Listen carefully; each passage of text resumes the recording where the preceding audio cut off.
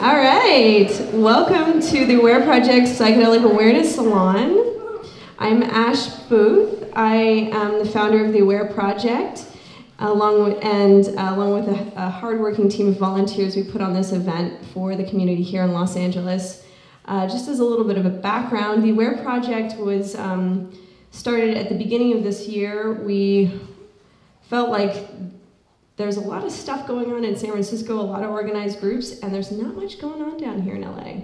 And obviously there's a big population here that is interested in educating themselves about psychedelics and talking about psychedelics.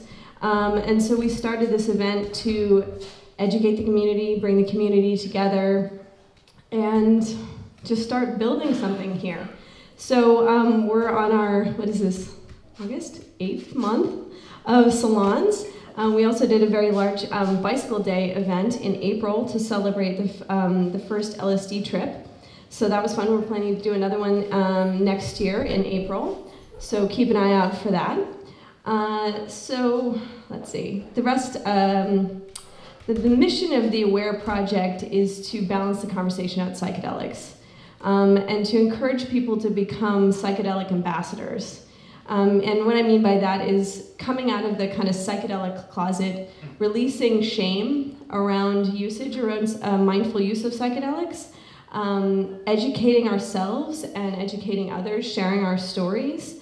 So as we, come together here, let's share our stories with one another, learn, be curious, and as we go back out into the world, encouraging curiosity. Telling people, and balancing the conversation about psychedelics because it has been very heavily swayed in the other direction.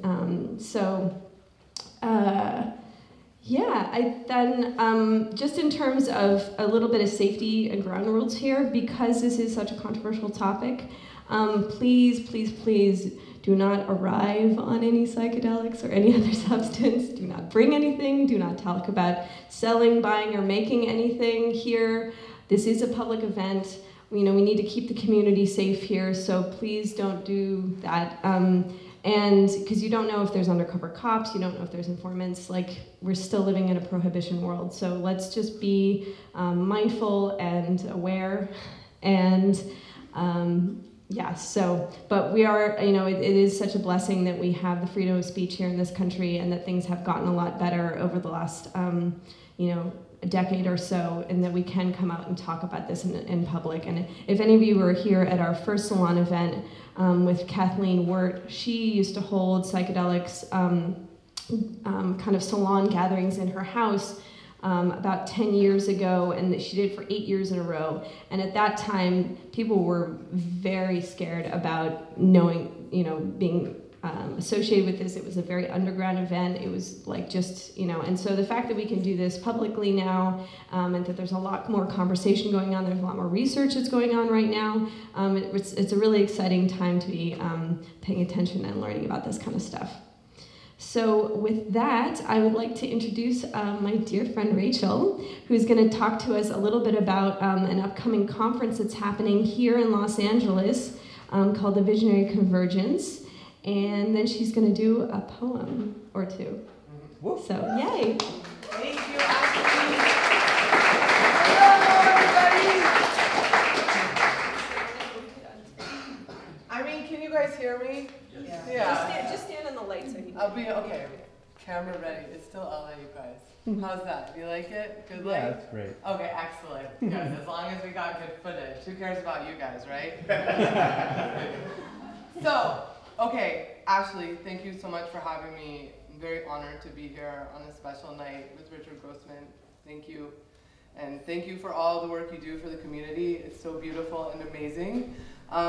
Visionary Convergence is coming up. There's a lot of people right here in this room who are going to be presenters, including Richard Grossman. Tony Moss is here. There's tons of people who will be presenting. It's going to be more than just a conference where it's just lectures. There's art. Tons of Peruvian artists will be there sharing their visionary paintings. There'll be music and lots of presentations from people from all over the world. It's happening right here, and we're really lucky to have something like this happening in LA. It's September 25th to the 27th. I have these flyers. I know you can't really see it. You're like, why is she holding it up? But just so you kind of recognize it when you head out. It's over there, or you can come see me, ask me about it. And there's also a very, very fancy pink legal pad. You'll recognize it because it looks like a pink legal pad over there. And then scribbled on top it says Visionary Convergence email list. So that's what it is. You'll be like, oh yeah, that's what you talked about. So please, if you want more information, please sign up. You can like us on Facebook at Plant Teachers to find out more about what's going on. And I just really encourage you to take me up on this opportunity to be a part of this amazing happening. Even if the whole stretch of the 3 days is more than you want to do, there's independent workshops happening and lots of cool stuff. So that's my pitch on that. I'm serious. Does anyone have any questions? Because I really want you to feel empowered to know how rad this is going to be. Okay. I will say this. If you come to the Plant Teachers page right now, Mitch Schultz, who is the creator of the film DMT, The Spirit Molecule, just did an interview with Sita, who, this is all Sita's project, if you're familiar with Sita. This is her brainchild, and she's had a vision to have this happening in our own backyard so that we have something right here in LA. And if you're like, maybe that sounds interesting, but I don't know, I would love to know more about the approach than what Rachel just blathered on about. Right now, they just posted today an interview called The Probe, with her and Mitch talking about why she wants this to exist, what's going to be happening there, and more about the thrust of what we want to create. So we just posted that on Facebook, Aware Project Facebook. So you can even just go to Aware Project that you already like and love and click on all the time. So go there. Subscribe to our events. Subscribe to events. And Ashley's mailing list is over there too. And you should just sign up on all the email lists over there. Just sign up on them. And there's cool stickers over there. And also, my CD and book will be over there. So if you like what you hear and you want to support independent art, you can leave tonight and be like, hey, I supported independent art tonight. I'm awesome. Excellent CD. Thank you. You're welcome. Thank you so much. Okay, so with that, that's enough. Your public service announcement is complete. I will now do some poetry for you. So right now, I'm a Jew. Shocking, I know. So, I didn't want to blow your minds. I want to ease into that one. So we're ruled by the moon. We follow a lunar calendar instead of a solar calendar. And so the months are a little different. So right now, we just entered the month of Elul. And Elul is my favorite month because the teaching is that the gates are open and that we're closer to the infinite. And so, these are God's office hours, to quote my teacher, David Sachs. So if there's something specific you want, now's the time to ask for it, right? You can't blame anyone but yourself if you didn't declare your desires. Now's the time. So I write prayers for Elul every year. So here's one of my Elul prayers.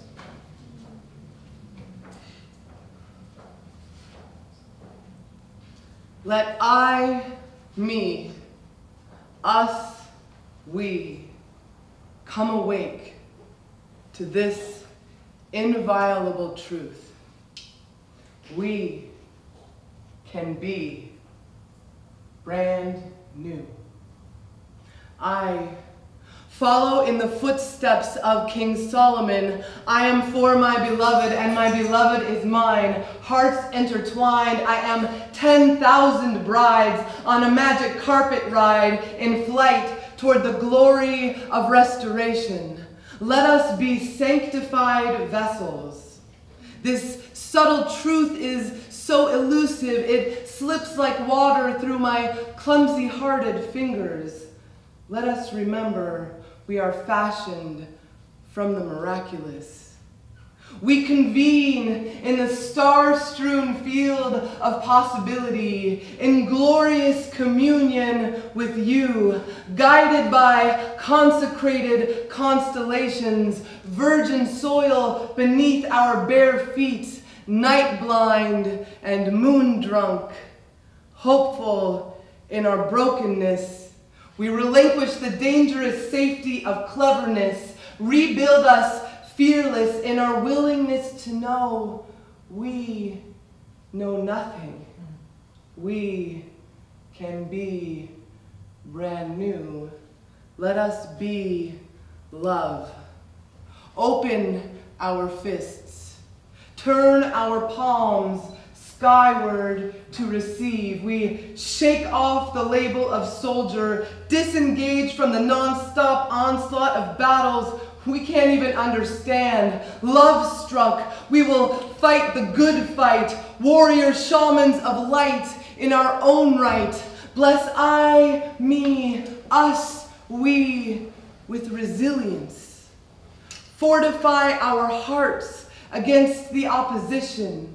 We teeter on the brink of dazzling emergence. Allow us to free fall into the river of brilliance that flows unendingly from the depths of divinity into Eden, into the garden of matter, into the open field of possibility. Reinstate beatific order from chaos as we listen to King Solomon.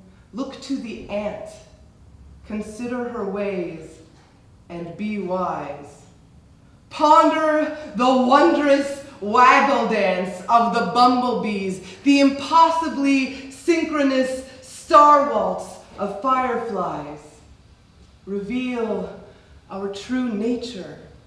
We are all divine emanations, each of us blessed letters emblazoned in sacred texts. Made ready, we will shine one beautiful moonbeam at a time until the world is bathed in radiant splendor. Give us the ears to hear the celestial blast. Give us the eyes to recognize we were made for creating, for marvelous coherence. Oh, glorious conductor of the symphony of us, the walking wounded healers, holding on to one another for dear life, faithful in the knowing that the greater the darkness, the greater the light it precedes. Crack ourselves open. We will cleave to the divinity of Devekut. Make us Mekabel. Receiving in order to give is the purpose of creation. Experiencing goodness is what we came for. We are engaged in ecstatic preparation. We can be brand new. We have but one true vocation: to expose our indestructible souls. Beloved, I, me, us, we beg you, throw open the windows to our tears. Immerse us in the mikvah of weeping. There is nothing as complete as a broken heart. The more shattered we are, the more whole we can be. We wail, kiss a fragment of wall, dream of rebuilding again. No suffering is in vain. Show us the infinite through limitation. Unwrap the gift of our holy homesickness. Allow us to climb into your intimacy. Let us feel the sweet relief of not having to have all of the answers. Let us know Yira. In the star-strewn field where we meet you before the gates close, hold us in a slow dance, ecstatic embrace. Fill us with emunah. We can be brand new.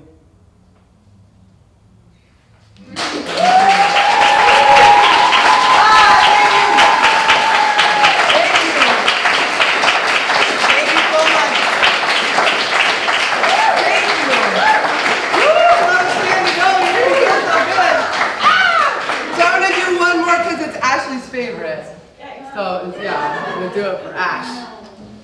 This one is about sweet relief. Ooh, we all need it.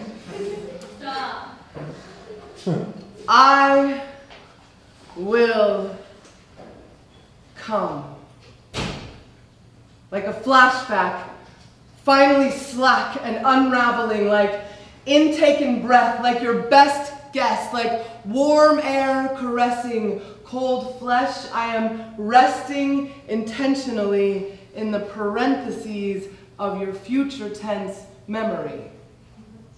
I will come. Like karma, like deja vu, the dance you've always known the steps to. I am specifically meant to directly address you, and my best fantasy is your smile. I'll come from around the corner of your mind, out of the blue, out of left field, the snatched tatter of a dream that seemed real, worth remembering, the other side of the membrane separating everything from everything. I am the whisper from the ghost in the machine. I am the promise from a fickle God you thought forgot you. I am the feast on the laden table, ready, legs buckling. I am the what if, the obsolete pattern shattered, unspiraled, and unspooling. I am on the one hand, and I am the other answer undone. I am gathering your crackled crumbs of heart dust and wetting them with my own blood. I am the fixed zippers in your malfunctioning wrists.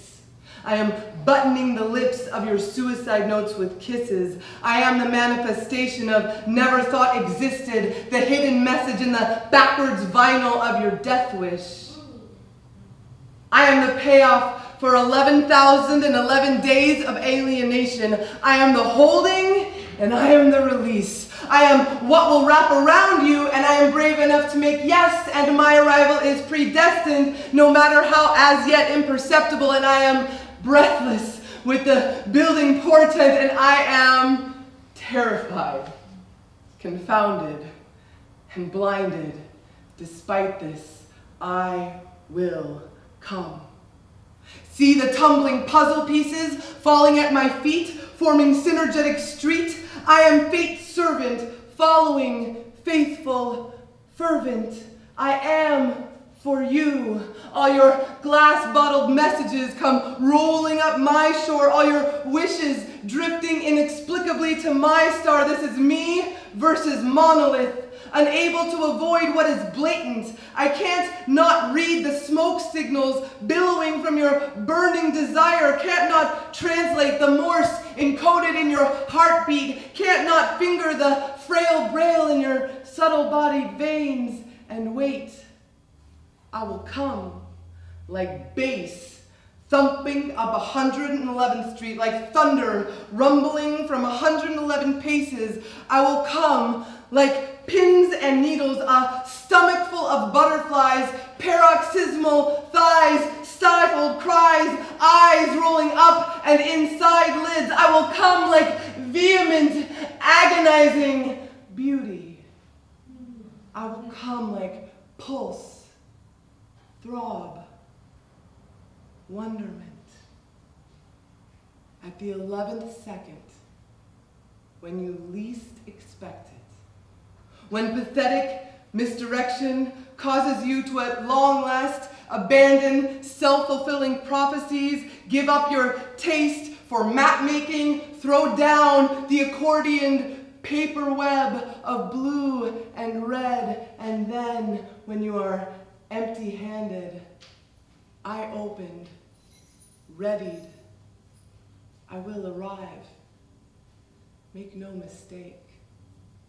Like a chorus of 1,000 hallelujahs, I will come.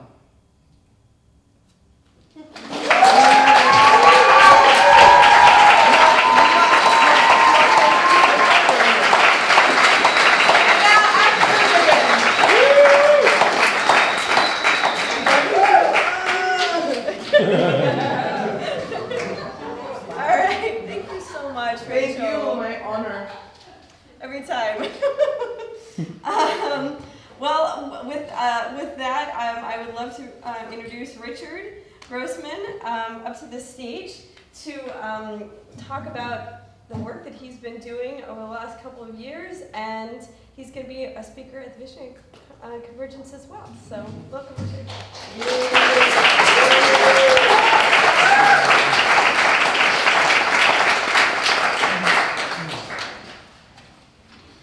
What's that thing about you never have dogs or kids on the stage or never follow a poet? That was awesome. Thank you. I'm going to start off with some sound, a little bit of music, just to bring us all into sync here and to center us. So I would suggest closing your eyes.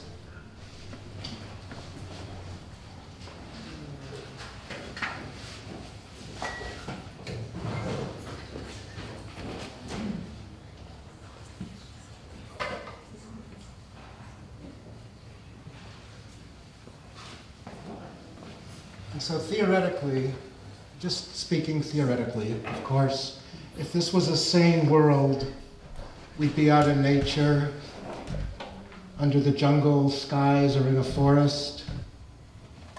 We'd be sitting together about to partake of a sacrament, theoretically, of course. And we'd be listening to the sounds of nature.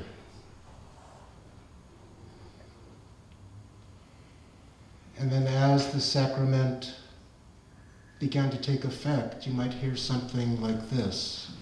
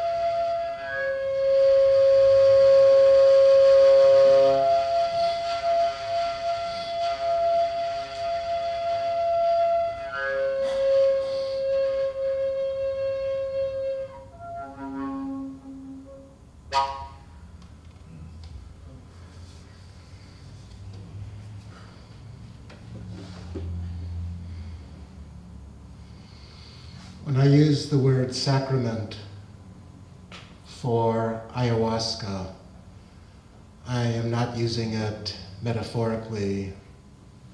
I'm not using it because it sounds good. I'm not using it because we're supposed to turn psychedelic use into a religion.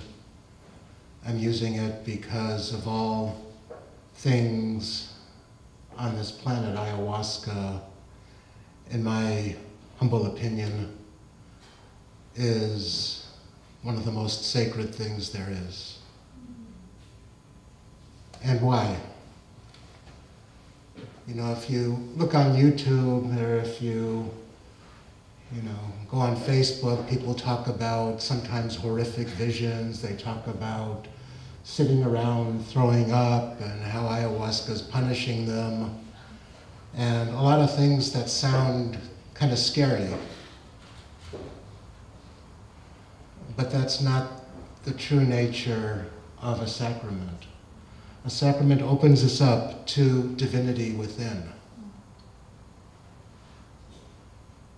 And so in ayahuasca world, very discrete, real place, the door of the heart, the door of the soul, the door of the spirit is opened. I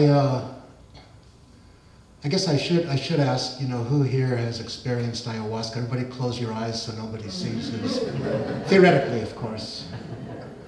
Okay, almost everybody, so you all know a lot more than I do. For those of you who don't know, means, it has a couple different meanings that are linked together. It means soul, it means spirit, it means death. Huasca means vine, so it's called the vine of the spirit or the vine of the dead. So to me, the entry portal into the world of ayahuasca is when we allow ourselves the gift of dying. It's when we allow ourselves to let go, to totally release everything that we think we are, everything that we think happened to us in this life, everything that we think we know, and then to merge into that world that ayahuasca opens up. So I'm talking about Amazonian shamanism tonight. Something that I have a deep feeling for in many ways. Spent a lot of time in the Amazon. And I like to think when I first went to the Amazon, somebody said, "How did you get into this?" before we started, and I said I'd talk about it. My first visit to the Amazon was 12 or 13 years ago, and I ended up in the upper Rio Napo Valley, where ayahuasca, the vine, supposedly, according to many people, where the vine originated. I'm also just got back from Peru and I'm recovering from Peru, so got a little bit of a frog here. So it comes from where ayahuasca originated. And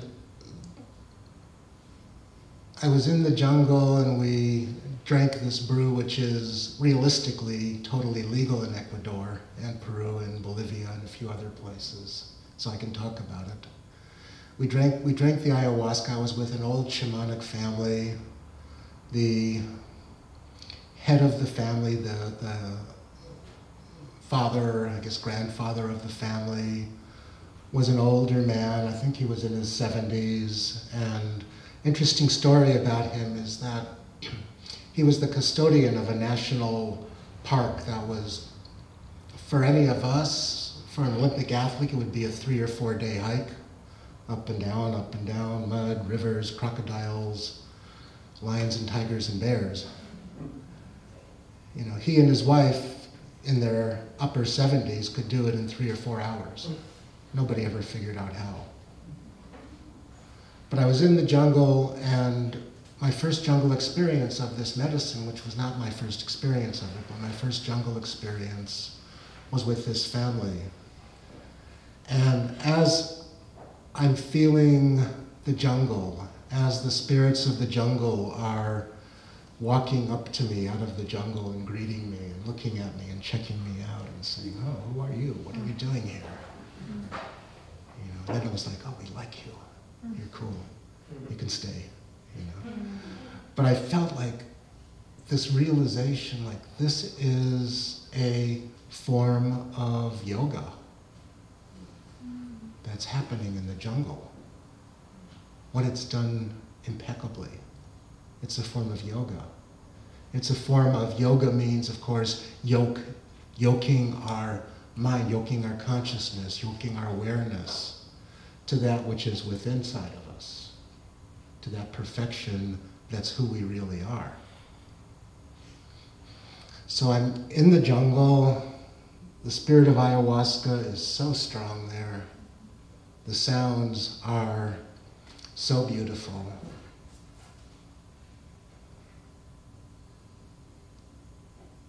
And I recognized that I was in the presence of true magic. I was in the presence of pure, real magic. And that was amazing. That was so beautiful. And I felt at home. Not at home in the jungle, but at home here. You know, that started me on a, well, it didn't start me on the journey, but it was really a turning point in my work with these medicines. And it was a place, I'll tell you a story. The third night, I was there with about 5 other gringos, and we were about to take a 5-day trip on a boat down the Rio Napo to the Amazon to go to a conference that was happening in Iquitos. And after the second ceremony, one of the gringos told the shaman that, you know, well, gringos like the medicine a little bit stronger. My deepest advice to all of you is never say that.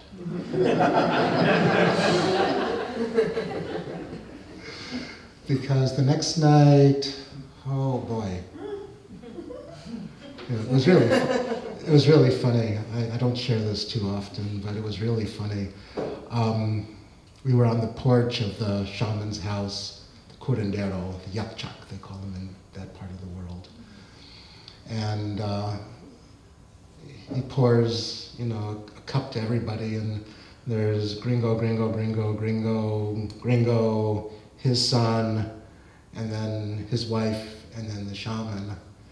And he pours it for me, and I'm like, I drank this, and it's like, I never tasted anything like this before. And I sit down, and his son drinks it, and he sits down next to me, and he sits down, and he goes, "Okay, fuerte." If you don't speak Spanish, it means, "Oh, how strong." And then his wife drinks it, and then he drinks it, and about 10 minutes later, every single person is leaning over the side, puking their guts out, except me and his son. And, you know, we were sitting there, literally, we talked about it the next day, and we were both thinking this, was that I'm not going to throw up until he throws up.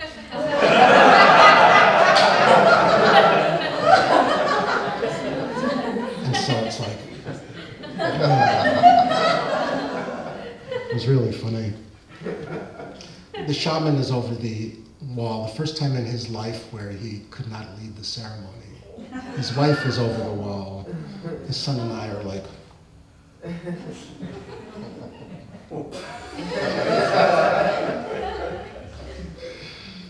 so we didn't purge. I'll talk about purging in a minute, but we didn't purge. And so this intensely strong medicine doesn't leave. So I'm sitting there like 20% is thinking about how to keep it down. The rest of me is like, you know, WTF is going on? And, you know, the stuff you see, you know, if you ever watch that movie, Blueberry Renegade in America, you know, those visions are happening and things are moving and everything's happening. And then this immense energy, about a mile away in the forest, I could sense it, this immense energy just starts coming towards me. And I'm like, you know, I'm Jewish too, and it's like, what's a Jewish kid doing here? Whoa. You know, and ultimately out of the jungle comes this 10, 12 foot high, female, beautiful figure, comes up and stands in front of me, and I'm like, you know, she was naked too, but I'm like, what is this, you know? And she looks at me and she says, "You're mine now."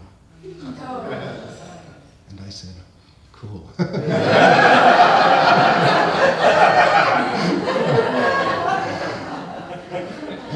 And that was like the start of my real work with the medicine. Because, you know, how can something like that happen? You know, how can just drinking a combination of two plants open one up to something so unexpected? You know, I wasn't sitting there like, oh boy, I hope ayahuasca comes and says hi to me. You know, it was like, wow, you know, so unexpected.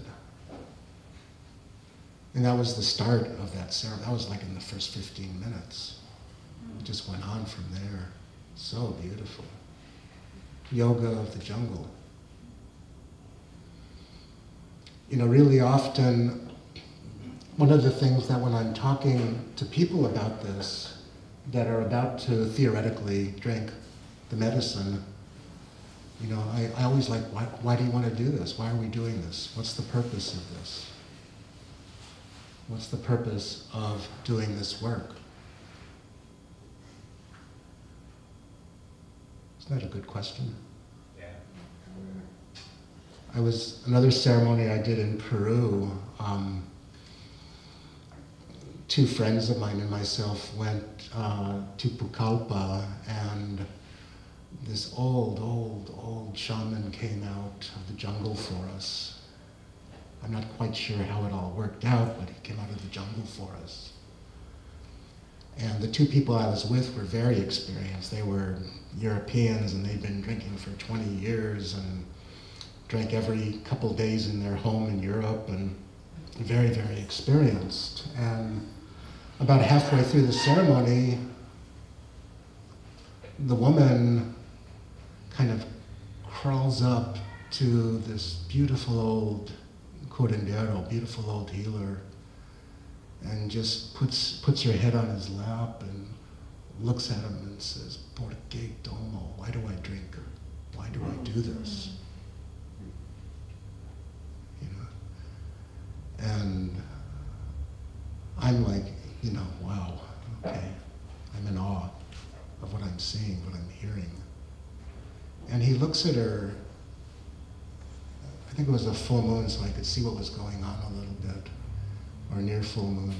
He looked at her, and with so much love, so much kindness, just says, "Para curar, solamente para curar," to heal, only to heal. So you have to like look at this thing, this plant medicine thing that for us is relatively new, for most of us is relatively new. You know, my grandparents certainly never drank ayahuasca. My parents certainly never drank ayahuasca. They heard about it from me, but they never drank it. You know, I could go back probably 100 generations, and nobody had ever done plant medicine other than vodka. The Jewish ayahuasca.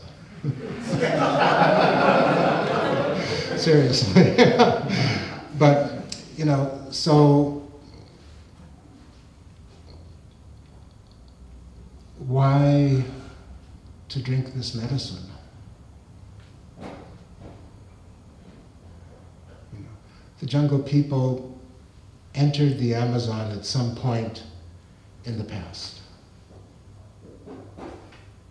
Nobody really knows when. The jungle is, you know, one of the places, when I went to this place in Ecuador, the son who was sitting next to me liked books, and he showed me his library, and the majority of the library was full of termites and mold.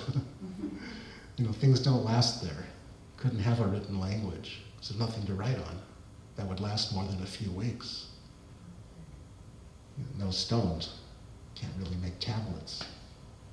Not much there, some pottery shards. You know, but some point way long ago, some genius of the jungle made a tea out of this vine. And you got to look at how amazingly strange that is. Because, has anybody been to the Amazon? You know, you walk 10 feet and there's 2,000 plants. You know. I was told, I don't know that this is true, but I was told that in 1 hectare, which is 2.2 acres, I think, or 2 point something acres of land in the Amazon, there's more species of trees than exist in North America. If you go 100 miles, another hectare, more species of trees that exist in North America, and they're different trees. And that's not even looking at all of the vines and the plants and the herbs and the mushrooms and the barks of the trees and the roots and everything else that's there. So how did somebody figure out, you take this vine, you smash it up, cook it for 3 days, drink it, and something happens? And anybody who's drunk it knows it doesn't taste very good. Something happens. Because they were tuned in. That's not even talking about adding the chakruna or the chalipanga to it. Just one plant. They were tuned in. They communicated with the plants in a way that we don't know how to do yet. Maybe we have a feel for it. I took a class in herbology once and gathering plants in the Santa Monica Mountains, and the teacher said, well, just feel the plants and choose the plant that's right for you. And I was waiting for somebody to choose a castor bean. Well, you're dead.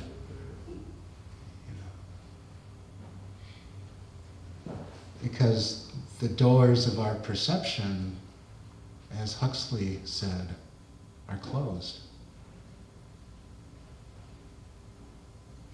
So why do we drink?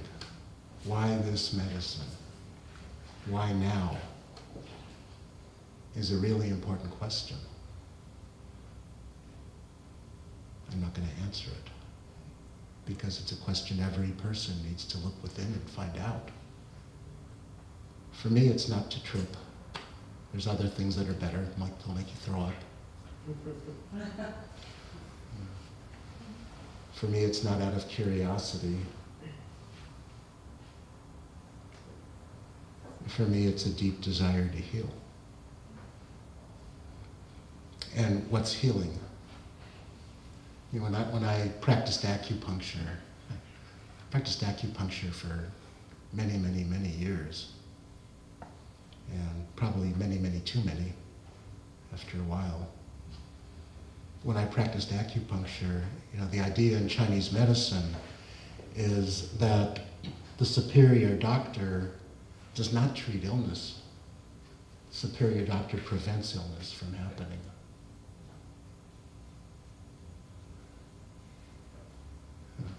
Isn't that an interesting idea?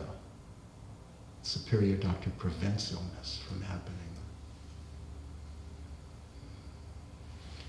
And so in preventing illness, healing becomes something different.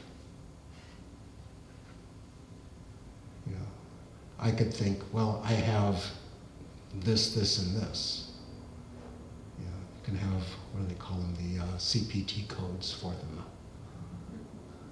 Somebody's a doctor here. You have the codes. This illness gets this number. This one gets that number. So if you have a CPT-coded illness, you could get to say, well, I have chronic fatigue. I have this, I have that. So that needs to be healed. What's amazing about ayahuasca, in my experience with it, is that it gives you the information and guidelines that you need to heal those types of illnesses. if they can be healed.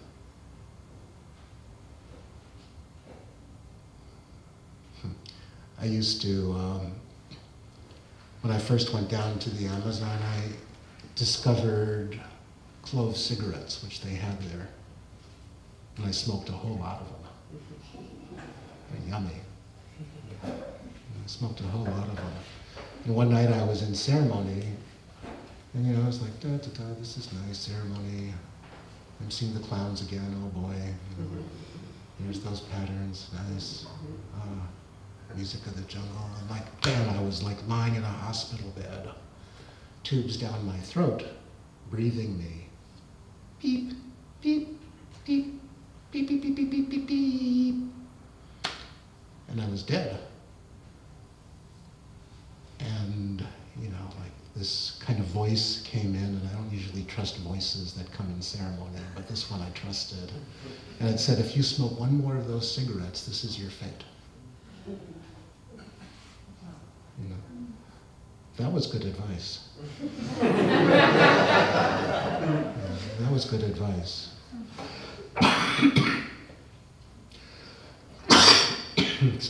Excuse me. And so I stopped right there. Never smoked another one.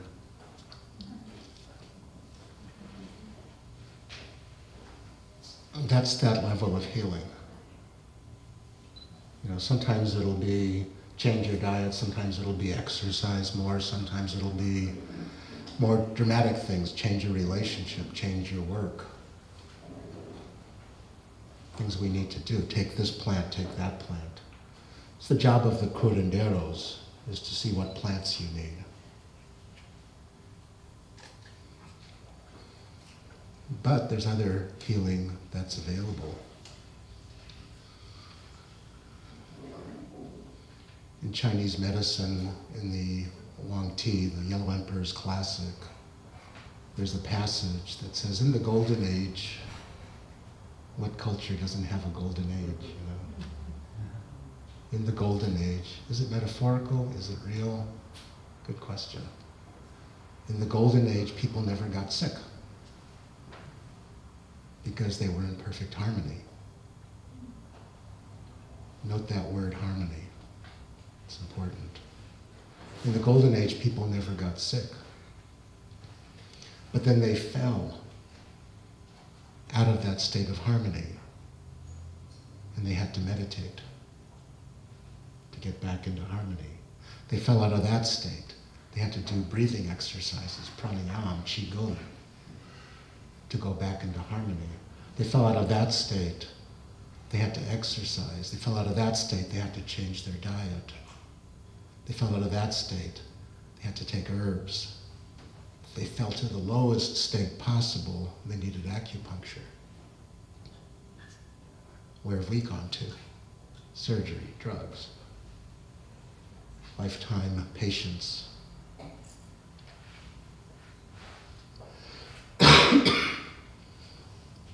So going back into healing, ayahuasca is up there in the plant kingdom, teaching us how to, again, regain harmony. Excuse me.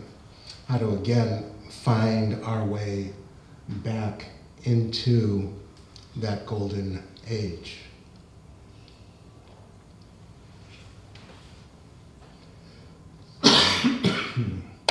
Funny talking about healing when I have a cough.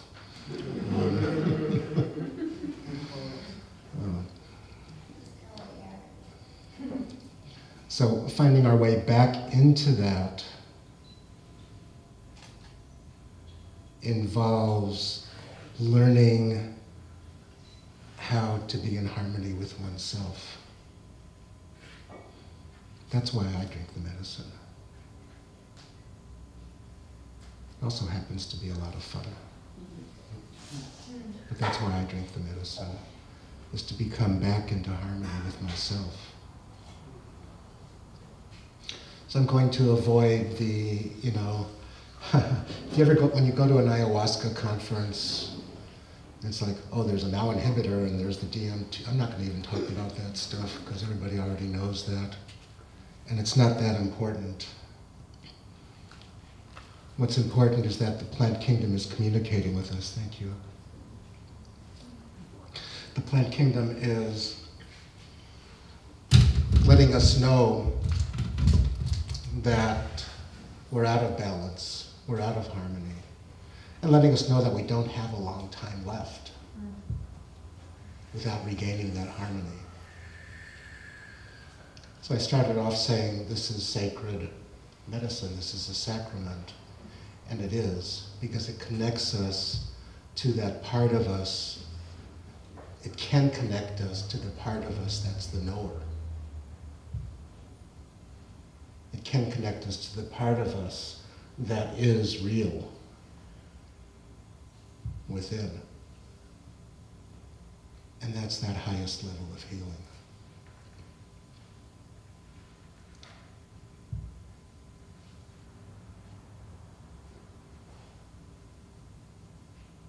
So, yeah.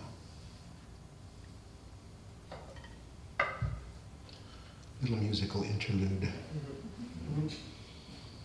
This is a replica of a flute from the Nazca people, the people who made the Nazca lines in Peru. And if you look at it, it's broken by accident and then repaired. But the Nazca people, when they used these in ceremony, would use them once and then destroy them because it was considered too sacred to ever be played twice. And I can't really afford to do that, so I've had this for a while, but you'll get an idea. This is an ancestral flute, so if you close your eyes and just imagine, really at the beginning of time, human time, there were cultures that had a poet. Now I have a dog. Hi.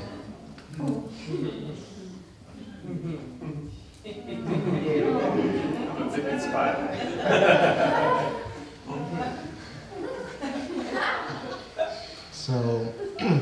So the sound of this, it's a scale that's unique, and up until recently had not been heard for thousands and thousands of years.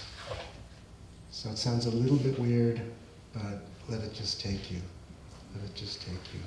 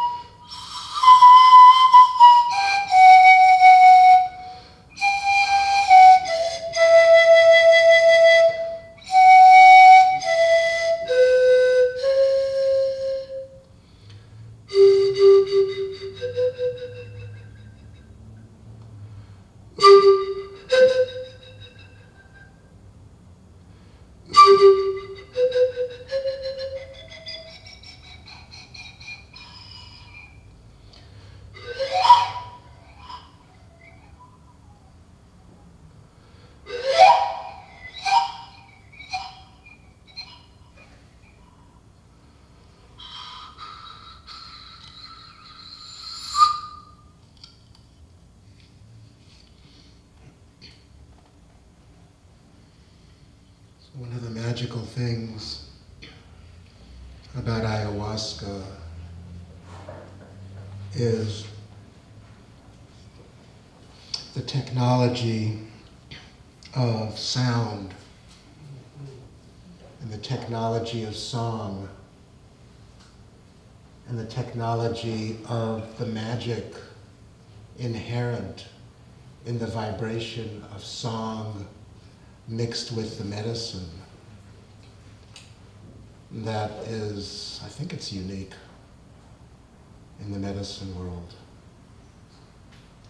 You know, the songs that are sung during ceremonies, depending on the cultures,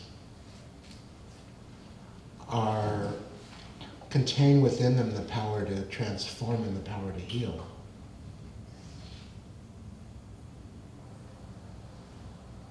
Another story.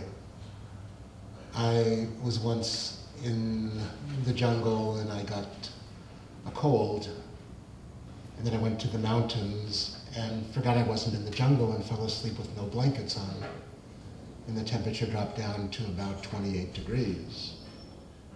And I woke up freezing, consequently had bronchitis, went back to the jungle, and I'm sitting in a ceremony and I'm coughing my brains out. Gobs of goo are coming out of me. It was gross.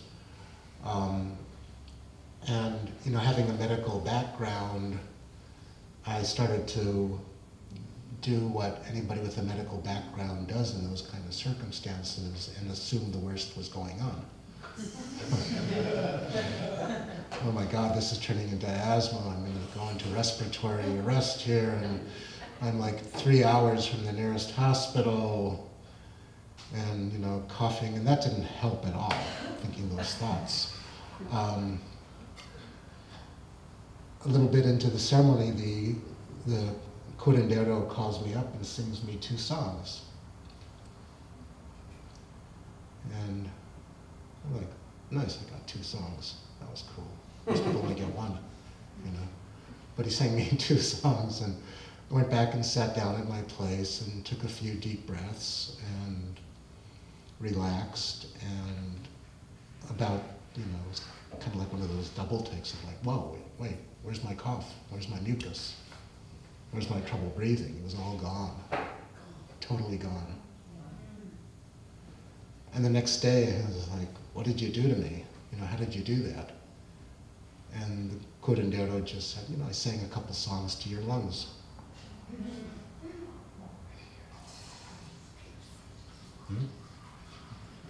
Pretty cool. So that's the technology of these songs. Of the songs are in one way, they're the map through the territory. A lot of people, you know, ayahuasca forums and stuff, I want to take the medicine alone. And whenever I see somebody say that, it's like, you know, where do I get it? I'll buy it on eBay. It's like, don't do that, you know. Because the songs are the ceremony. The music is the ceremony. And the music is the path to the healing. I personally love making sounds during ceremony.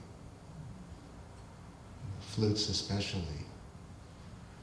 Because, you know, if we're, you know, if you're in the jungle as a gringo and you're listening to these songs, they can sound pretty weird. Pretty amazing, but pretty weird. Because they're in a language we don't understand. And before I learned some of these languages, I thought it was very mysterious what was going on. This is really mysterious stuff. And then I started like translating some of them, and it's like, and I'm opening you up to the healing power of ayahuasca. I'm opening you up to her world, to her magic, to her breath, to her light. Very simple stuff. When it's in a language like Shipibo, it sounds very different. You know, but these songs contain within the magic. And you know, I like music personally because it is a universal language. When I play these instruments, if you're feeling it, you're feeling something that transcends the verbal centers in the brain and allows for a different sort of magic to happen.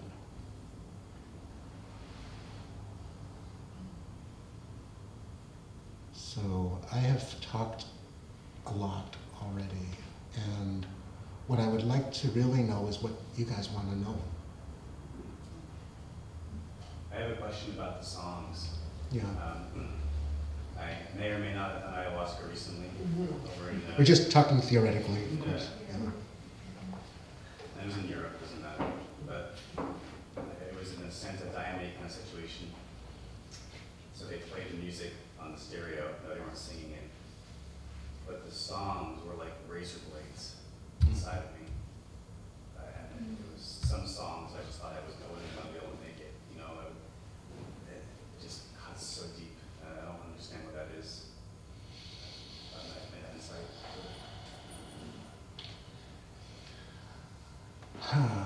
They weren't all razor blades, but some of them really were. Yeah, yeah. I don't know the Santo Daime tradition.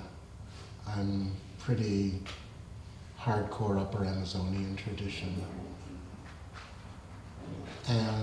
But I do know that, you know, some of the songs are designed in the Peruvian Rio Napo tradition. They're designed to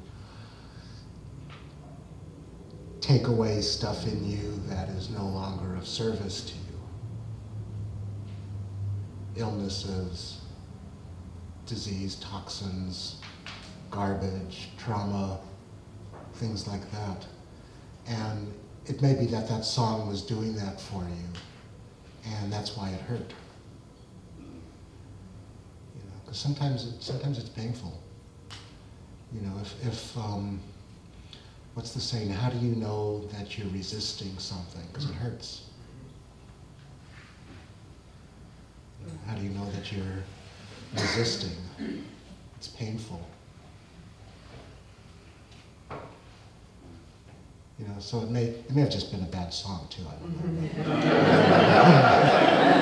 I did it 4 weeks in a row, and it was the Same song. Do you know what it meant? No, it was Spanish.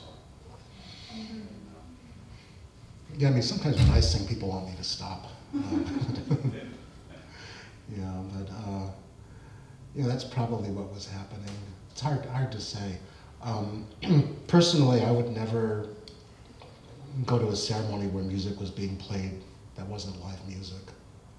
You know, I just find the idea of turning on a stereo wrong. You know, just off. And some people will disagree with me, but you know, I just find that there's something. You know, music is a relationship, and you know, if I'm playing a song or singing a song in ceremony, I'm really tuning in to everything that's happening in the room, to every person's experience, to every nuance, you know, every sound that's going on, and paying attention to that and adjusting the music and the song to what's going on in the room.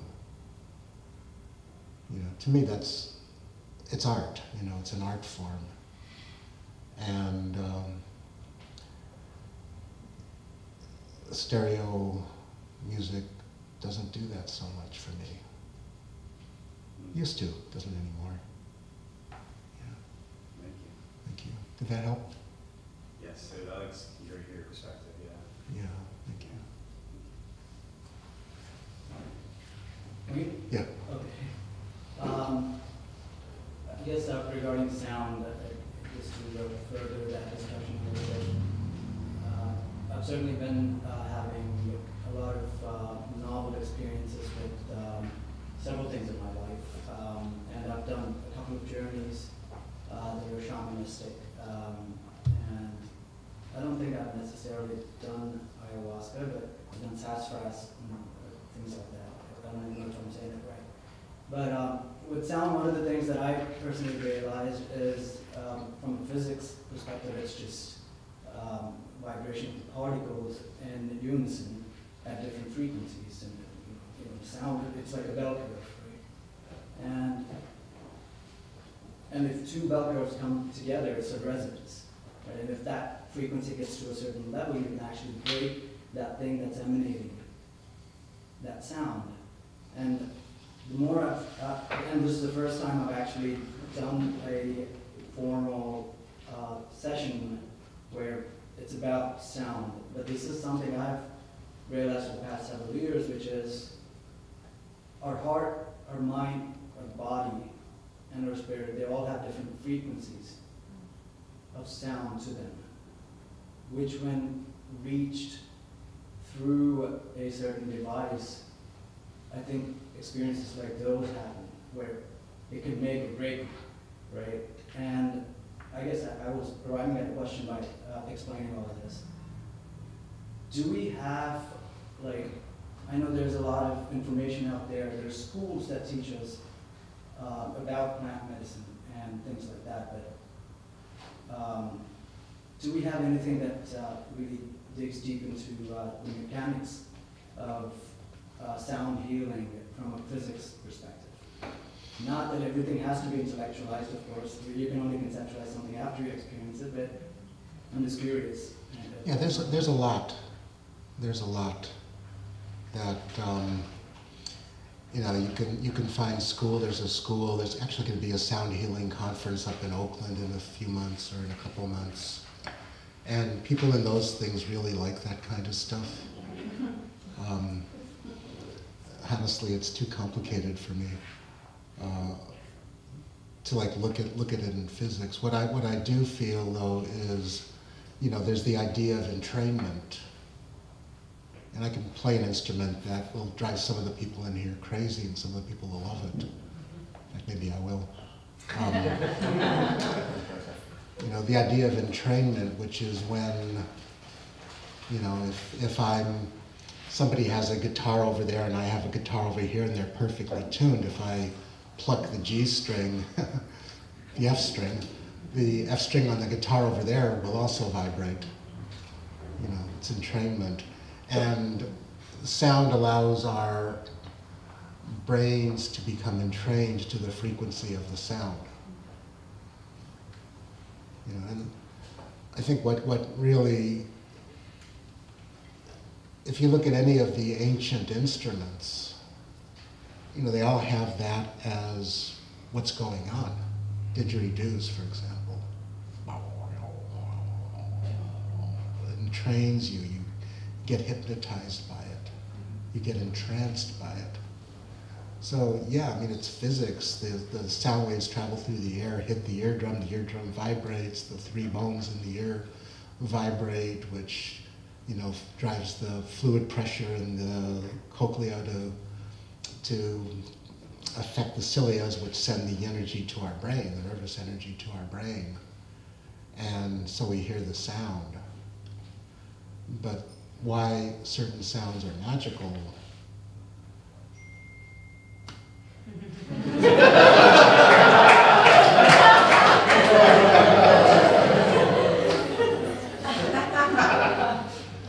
So this is an instrument that's designed to entrain. And I'm only going to play this for a couple minutes because some people might have a bad reaction to it.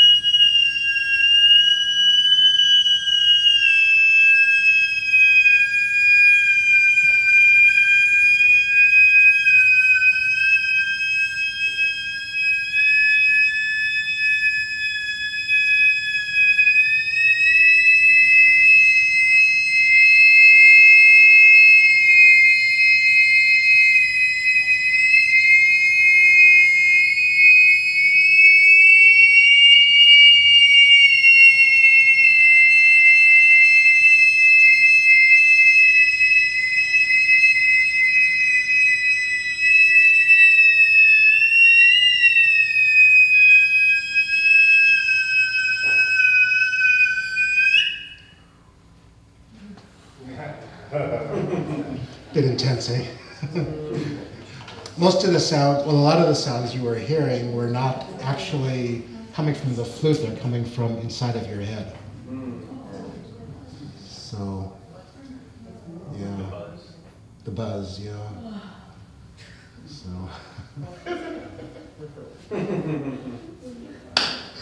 Don't laugh at me, Ryan. So, I've got a question. oh yes. Something that came up in a number of talks when I was in Women's Visionary Congress in June were about now that our Western culture is getting reintroduced to psychedelics and psychedelic medicine, how do we kind of make it our own in a way? Because I think there's a lot of schools of thought of, do we do it exactly the way that they are done in these indigenous communities, or do we start to figure out our own ceremonies? That's a really good question. And the path that I've chosen to walk with this is to learn from the masters first, to really dive deep into the indigenous ways, because they have 20 or 30,000 years more doing it than we do. That's a long time. Lots and lots and lots and lots of wisdom there about how to work with these medicines. And, then I explore a little bit, like that was totally exploratory. There's nothing like that in the jungle. There's nothing like a didgeridoo in the jungle. I mean, there are now, but there weren't 20 years ago. There's nothing like a gong in the jungle. I mean, there is now, but there weren't. So, evolution is different from ego, which is like, oh, dude, they're doing it the jungle way. We want to do it our way. Let's figure out a new way to do it. I think there could be, I'm not saying there is, but there could be some danger in that. Because, any of these ancient traditions, for me, deserve respect. They don't necessarily have to be followed implicitly, but they deserve respect because they know how to do it. If I'm going to play piano, I would have a much better chance of making something somebody else would listen to if I take some lessons. Or if I watch people who know how to play the piano. Maybe, an extraordinary genius, savant musician could never hear an instrument being played and then go and pick it up and make amazing music out of it that nobody's ever heard before. It's possible. But, for me, in the ayahuasca world in particular, it's so huge. And there's so many places where things can go wrong. And I'm sure anybody who has gone to any theoretical ceremonies has been in ceremonies where things go wrong, badly wrong. And how do you catch somebody who's getting possessed by a spirit if you don't know how to do that? So, for me, it's really dealing with the respect of the traditions as the groundwork. When I go to Peru and lead ceremonies, they're definitely not indigenous ceremonies, but they're rooted in the indigenous tradition. They're rooted in understanding and respecting the medicine. So that's my feeling about that, is, you don't want to go into, especially something as powerful as ayahuasca with hubris. You don't want to go into it with hubris. You want to go into it with deep respect. And I would say even love, especially love. thank you so much. Can you talk a little bit about your process for, I guess, adapting music to different forms? I know, like in Peru, they diet the plant. Yeah. I guess the plant kind of teaches them. The plant teaches you, yeah. Yeah, I'm not sure. I just, like, I know that you've adapted some of the traditional music to, I guess, different forms. Yeah, like it started for me when I first went to the jungle, and I took a couple of flutes and a couple jaw harps with me, and you know, I was in a ceremony, a didgeridoo, a little portable didgeridoo, because I always traveled with that stuff. And one of the ceremonies I was in, one of the first one was one of those ceremonies that was going really bad.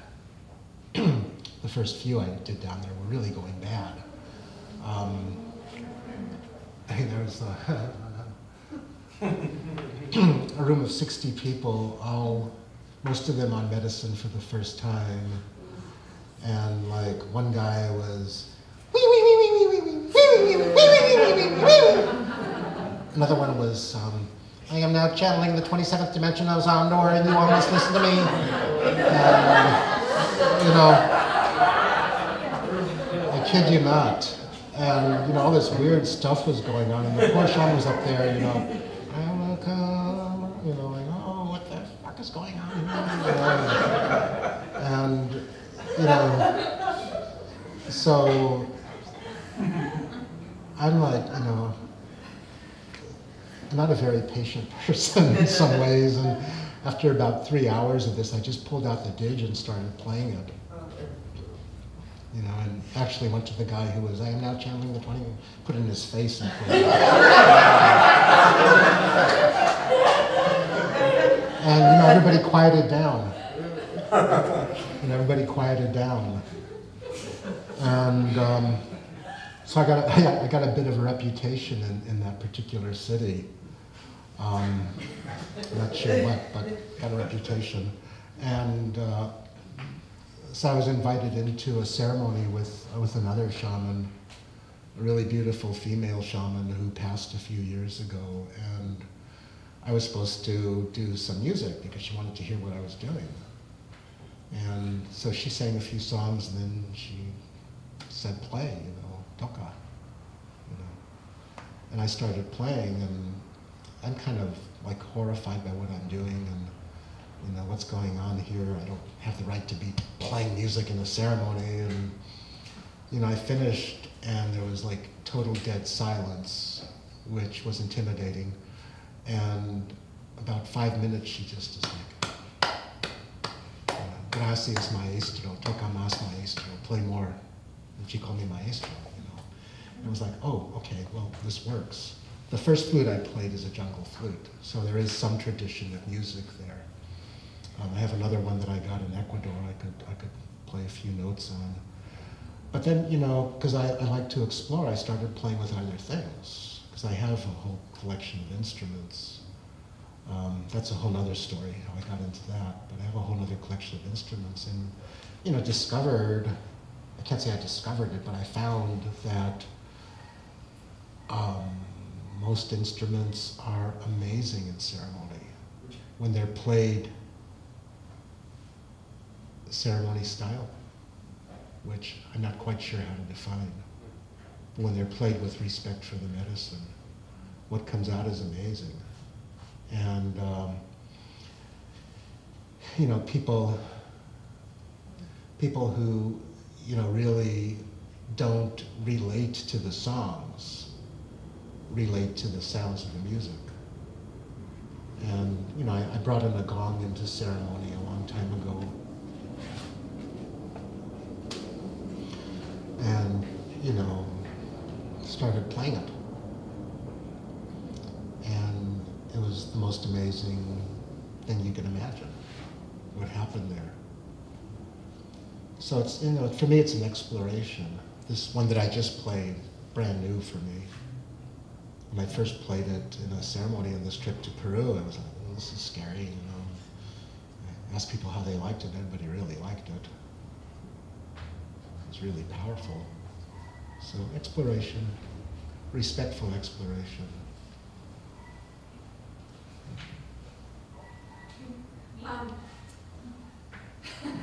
You had said something earlier about things that could go wrong. Yeah. Can you say a little bit more about the spirit part, being possessed by? Yeah. Yeah, you know, it's something, it's where I can get very kind of zen, because does that really exist? No. Does it really exist? Yes. You know. And are there actual spirits that come into a ceremony and attack people? Yeah, as far as I can tell. Are they beings from another dimension? I don't know. Are they constructs of the mind? I don't know. But they definitely have to be dealt with. So in a well-led ceremony, the chance of that happening becomes very small. Because, you know, the analogy would be if you are magically transported to the middle of Calcutta, you don't speak the language, you don't have a map, you don't know where you are, you don't know who's a friend and who's going to rob you or who's going to kill you, you don't know any of this stuff. What do you want more than anything else other than to get out? You know, you want a guide. And so, you know, the person who leads the ceremony, ideally, in an ideal world, knows the territory, knows that city so well that wherever a person might find themselves, they can help them into the light. They can help them into clarity. They can help them into the place where it's like, I'm home. You know, but what we have up here is, by its very nature, crazy. You know, the mind is crazy. If you don't believe me, listen to yourself think for 10 minutes. You know, you add that to, you know, medicine. You add the medicine to that, and you've got a crazy mind on steroids. You know, just like, and you don't know what's real. One of the biggest questions that I really like it when people ask it is, how do you know what's real and what's not in that world? You know, I asked a shaman that, a really well-respected old shaman, and he was like, and you know, he thought for about 5 minutes and said, nobody's ever asked me that before. That's the best question ever. You know, and he said, most of it's not real. Most of it's just what I would call brain farts. You know. But here's the problem, is that if you don't know it's not real, you can construct a nightmare out of it. And that's the danger. You know, I've one of the things I hate hearing, you know, it sends shivers up my spine and makes me feel slightly sick to my stomach, and I hear it a lot in places like Sedona or, you know, Cusco, not Cusco, Sacred Valley, Pisac. It's like I'll hear somebody just say, the medicine told me too. And it's like, whoa, are you sure? You know, I was in one ceremony and, you know, this male and female were in the room sitting next to each other. They didn't know each other's name. And by the end of the night, they decided that the medicine told them to get married. And they did the next night. You know, a week later, they got divorced, or 2 weeks later, they got divorced.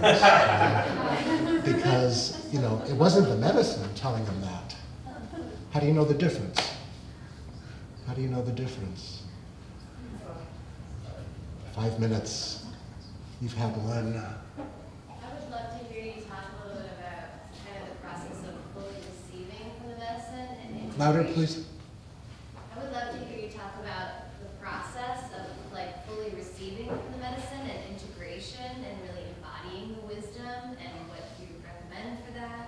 Yeah. Or what you personally did?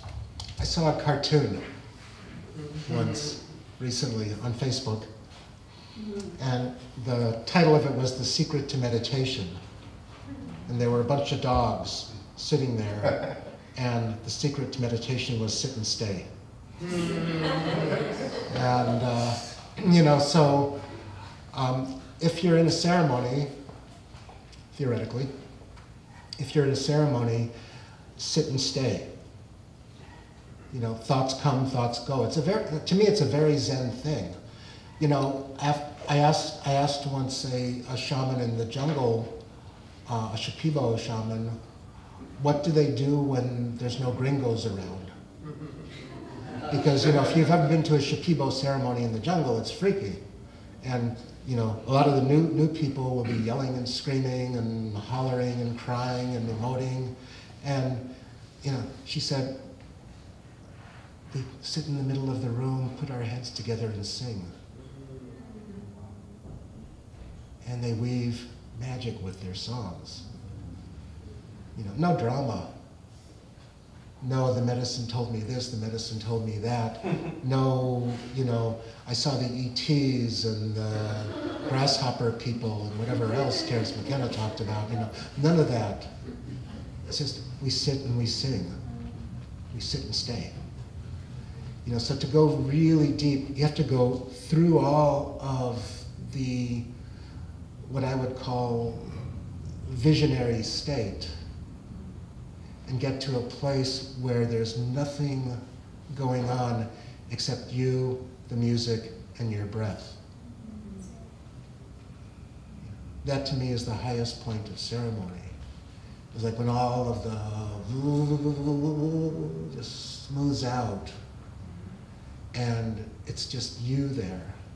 No messages, no downloads, no God told me, no the medicine told me, just you experiencing your own life. I don't know that it's possible to get deeper than that, other than the fact that you can go infinitely deep into that. Because who we are is infinite consciousness. Who we really are is infinite consciousness.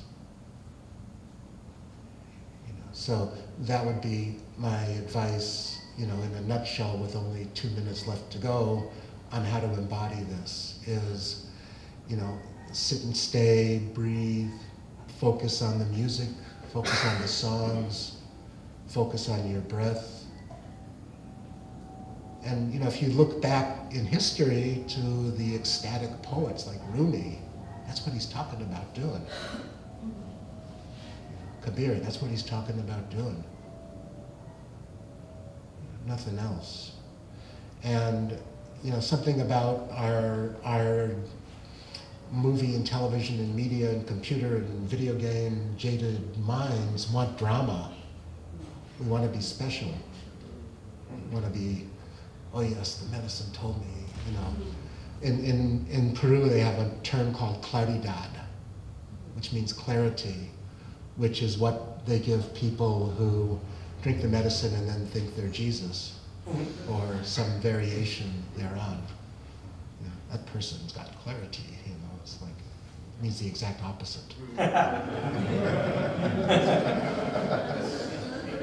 You know, so sit and stay, dive deep, dive deep. There's no, one of the things, you know, one of my teachers said our people had been drinking this medicine for 30,000 years, and we have no idea what its limitations are.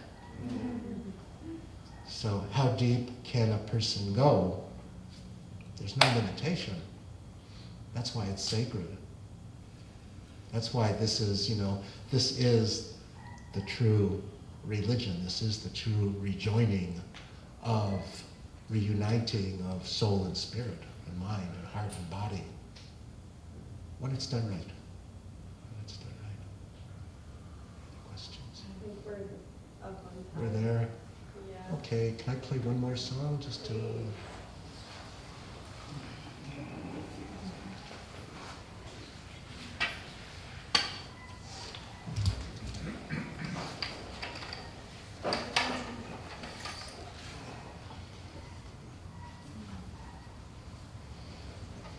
when I was in Ecuador the first time, the son that was sitting next to me had a flute like this, and I was kind of looking at it like I wanted it, and after a little while I said, could you tell me how I can get one of those? And he said, hang on. He walked into the jungle, came out 10 minutes later with a flute. This is the flute.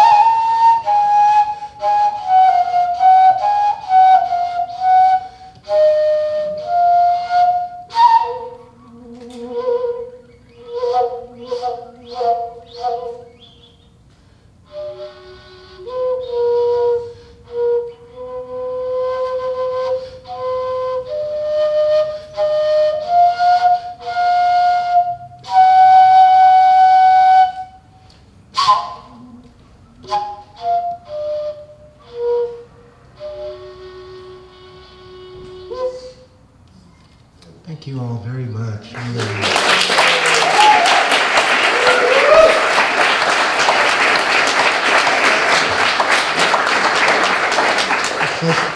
Pleasure and an honor to be here for you all. Thank you.